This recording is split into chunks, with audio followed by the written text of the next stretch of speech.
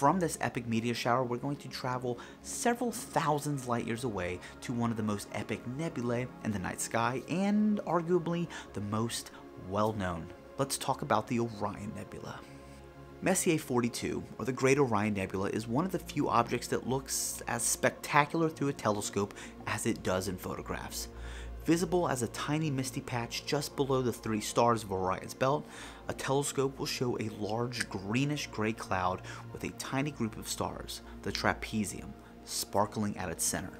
Visually speaking, the Orion Nebula is one of those deep sky objects that have inspired amateur astronomers for years. Many people who begin their journey into amateur astronomy started by viewing the Orion Nebula.